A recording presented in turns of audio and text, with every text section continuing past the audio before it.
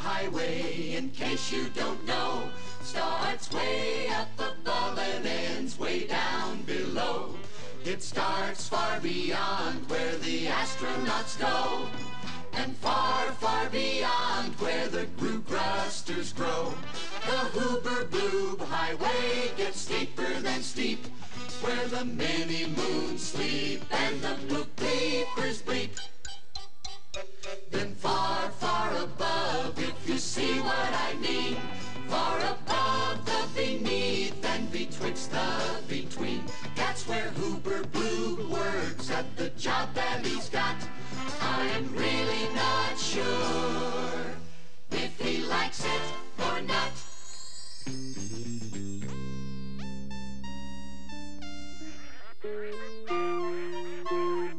Shoo, shoo, off, off, off. Away with you. Kindly shove off. You're about to use the runway. Go on. Vamoose.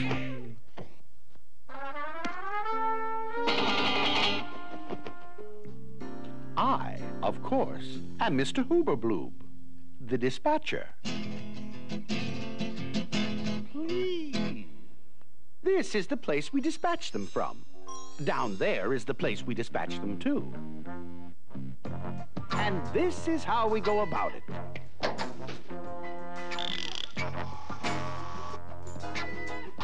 Adjust the cadipulator. First, the carriage.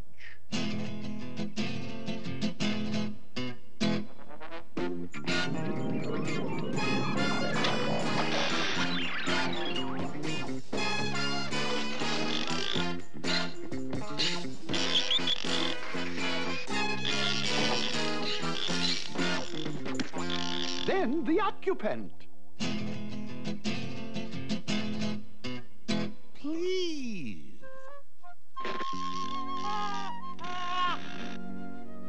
I hope you're quite comfortable. Now, we don't send them down unprepared like we used to. In these modern days, we brief them scientifically. The big telescope, please. The big telescope, please.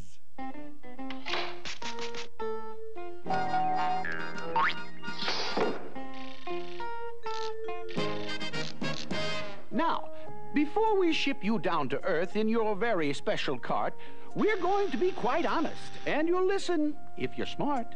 I hope you can see clearly. A hole, please.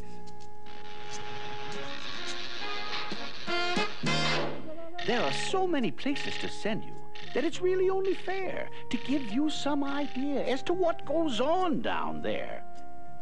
And wherever you go, I want you to know that you're going to find some problems. For example,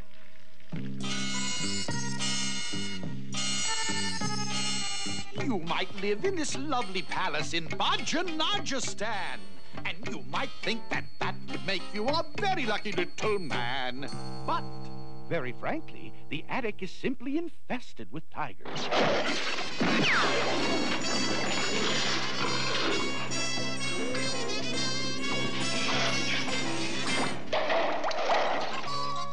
On the other hand, though, you could very, very possibly go to a most attractive smallish town called North Ninza-Skrinzabo. Here the snow is crisp and clear. There are no tigers here to fear. But I'm sorry to inform you that you'd have to learn how to milk a walrus.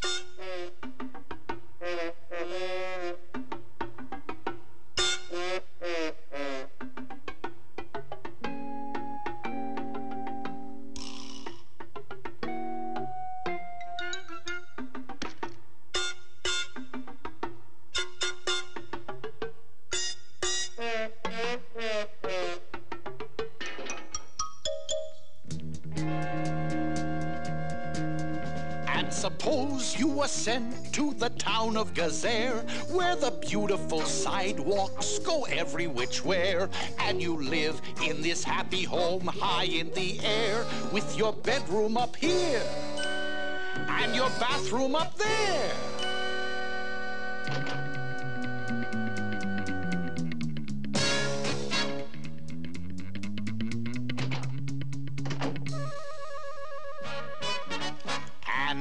just the way it is, bub. You're apt to get stuck. And the place that you live in is quite frankly a matter of luck. The hometown selection contraption, please.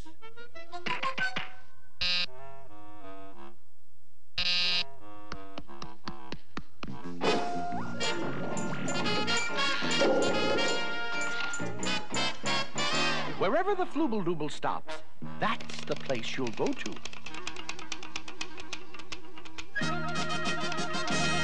We are delighted to be able to announce that this fortunate little fella has won the jackpot and the privilege of living in the town of West Watchacatella. Congratulations. Please.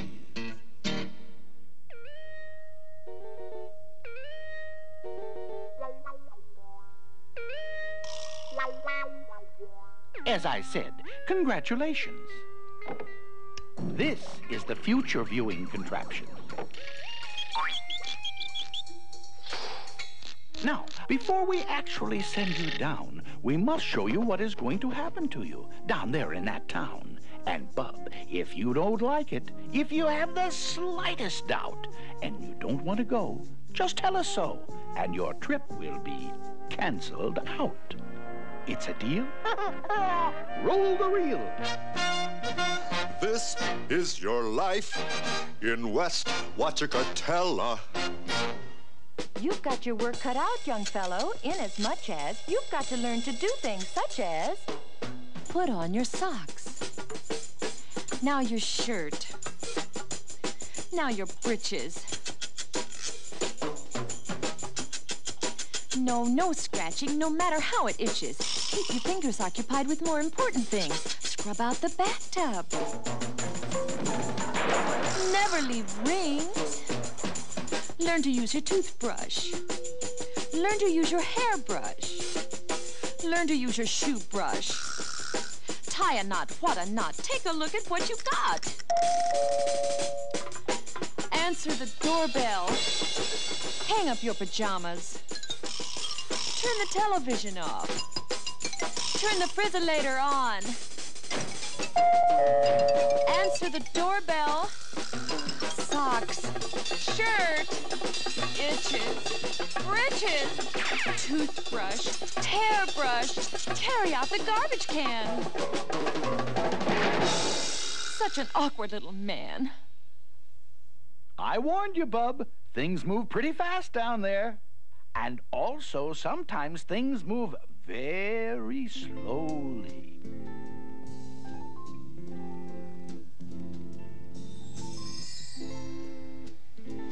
And you'll be there among the daisies beneath a beneficent bright blue sky.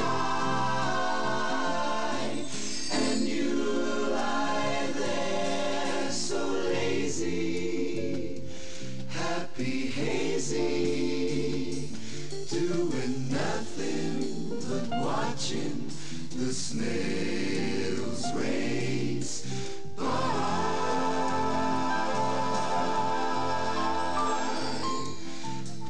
And here they come past the half-mile post. It's Creeping Katie in the lead, a nose ahead of Soggy Toast. And way back along the rail, what's the name of that there snail? Why, it's Leaping Luella, showing unexpected strength. It's Leaping Luella by 10 long lengths.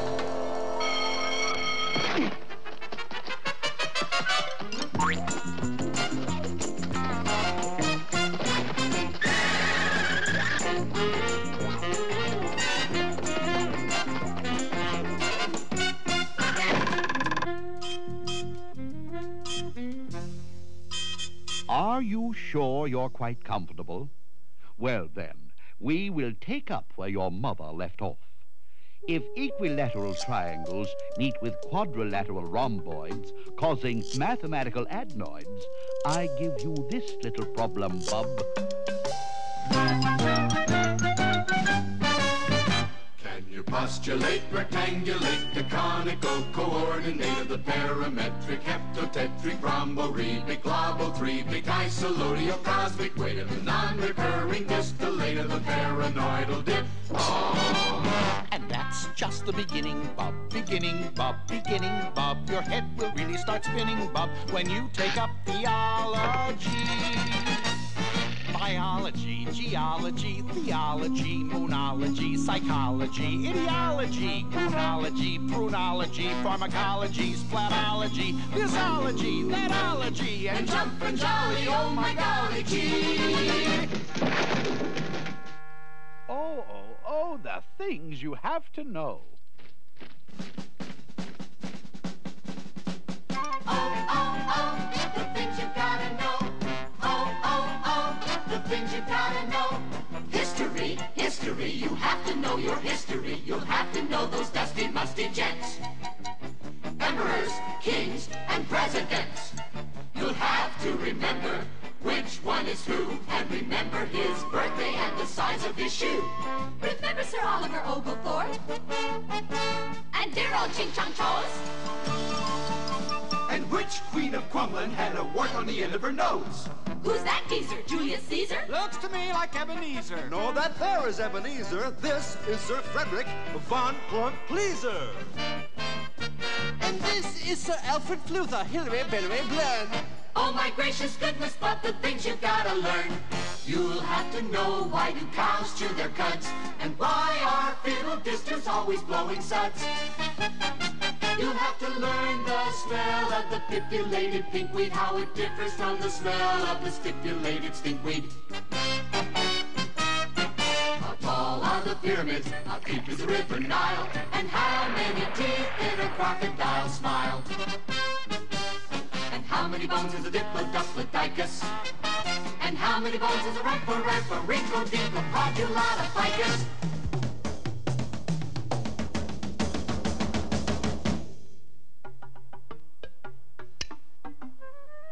Will he want to go down there? How do you bet? Have you come to any decision as yet? You'd like to see a little more, maybe? Huh?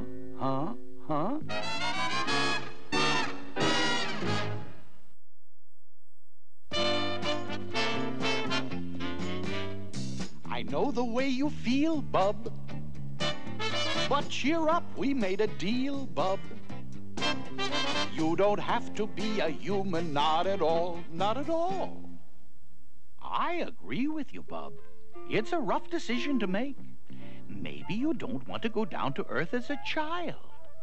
You have innumerable choices. There are unlimited possibilities. Just tell me what you wish you were, bub. Tell me the shape that you prefer, bub. It's no trouble to make you what you want. No trouble, bub, at all. Something like him. Or her. Or those.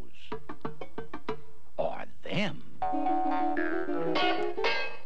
Or a tizzle-top tufted Salubrian snipe. You can be one of them if you care for that type.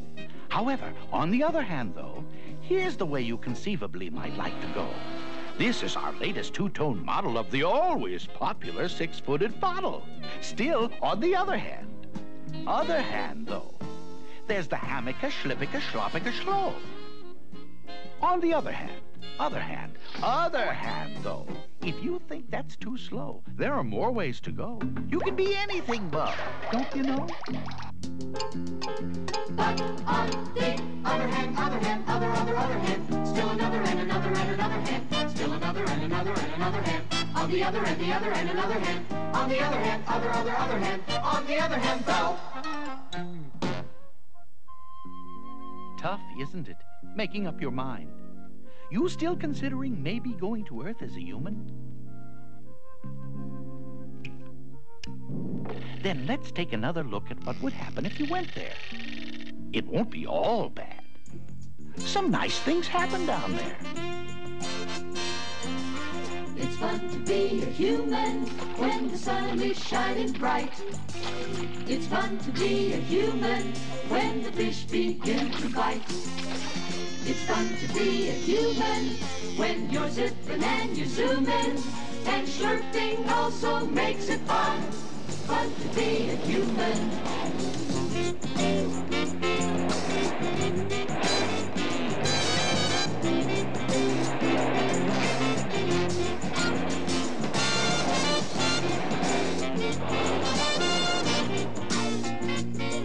And slurping also makes it fun. Fun to be a human. I regret to have to inform you that human beings are apt to get sick. It's good to be a human when the trees are getting green. It's fun to be a breathing when the air is fresh and clean. It's fun to be a human when sweet daffodils are blooming. F-U-N, fun, fun to be a human. I regret to have to inform you, you will lose an occasional tooth.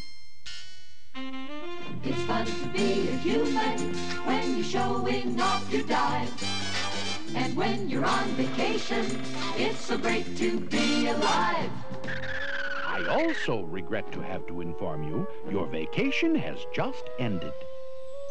You have now reached a point in your education when it's time to think about your future.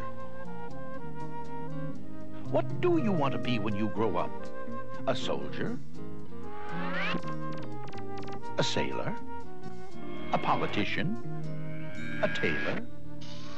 Maybe you're cut out to be a musician. Let's see if you have any talent.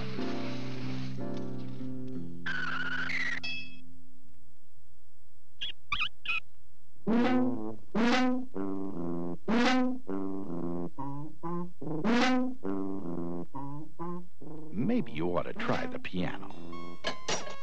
1 and 2 and 3 and 4 and...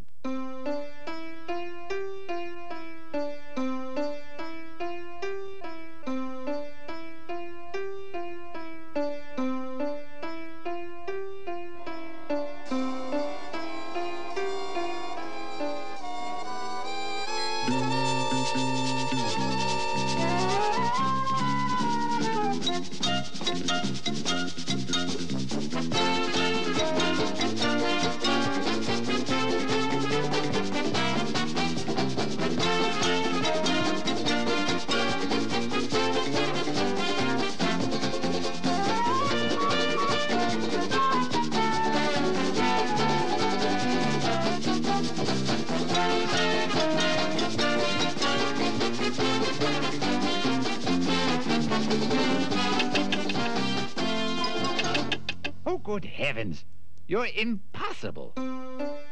Let's see if he has any mechanical ability.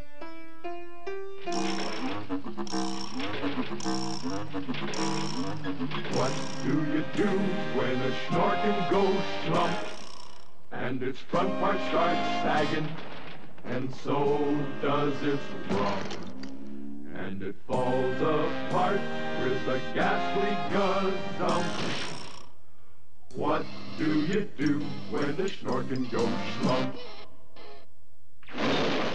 It's really quite simple to put it together. The gicular snurkle fits into the gourd.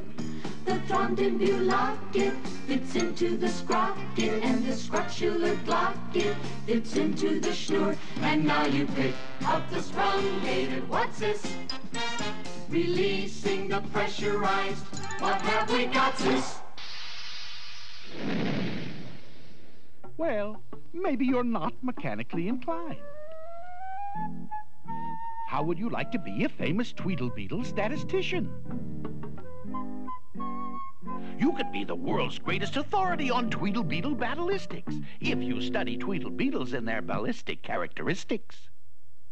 Now, when Tweedlebeetles fight, it's called a Tweedlebeetle battle. And when they battle in a puddle, it's a Tweedlebeetle puddle battle. And when Tweedlebeetles battle with paddles in a puddle, they call it a Tweedlebeetle puddle battle. Und when beetles battle beetles in a puddle paddle battle, and the beetle battles puddle is a puddle in a bottle, they call this a tweedle beetle bottle puddle paddle battle muddle. And when beetles find these battles in a bottle with their paddles, and the bottles on a poodle, and the poodles eat noodles, they call this a muddle puddle tweedle poodle beetle noodle bottle pedal battle. And Stop it! Stop it! I can't stand it! That world is a vastly cruddy, bloody bore. You're much too nice a fella. I'm not going to send you there. Now what are you trying to say?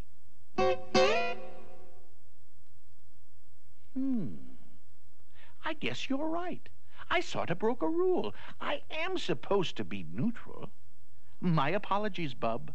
But I must perform the job for which I'm paid. You'll just have to see the rest of the picture, I'm afraid.